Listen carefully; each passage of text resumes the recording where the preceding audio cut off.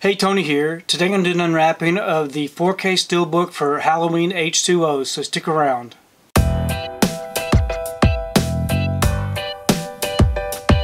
So today I received my order for Halloween H20. This right here is a 4K plus digital code Steelbook. Here's the front and here's the back. If you'd like to read up on it, you can go ahead and pause and do so. I'm going to go ahead and remove this from the wrapper and we can take a close look at this Steelbook. Okay, got the wrapper off. Here's the front of the Steelbook with the slip. Really nice looking artwork. And again, here's the back.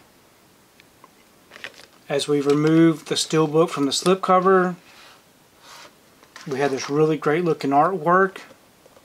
Now this right here is a glossy Steelbook. It is lightly glossed.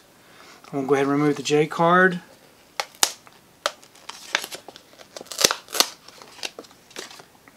So here's what it looks like without the J card on. Great looking image there, no embossing or debossing. Then here's the back. Very iconic image. We open it up. We have our front and back together. On the inside we do have the digital code. And we have just the one disc, the 4K disc with no disc art. But we do have some great looking inside artwork. So overall this is a beautiful looking Steelbook. So overall I'm really happy to have this one added to the collection. I really do enjoy Halloween H20 and I really do love these slipcovers on these Steelbooks. Please leave me a comment below. Let me know what you think about this particular Steelbook release, and also let me know what you think about the film Halloween H20, because I really do enjoy reading your comments.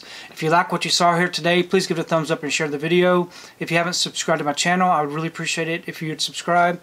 If you do subscribe, please remember to hit that notification bell so that you can be notified every time I upload a new video. If you haven't found me on my social media accounts, I'm on Instagram, TikTok, and on Twitter.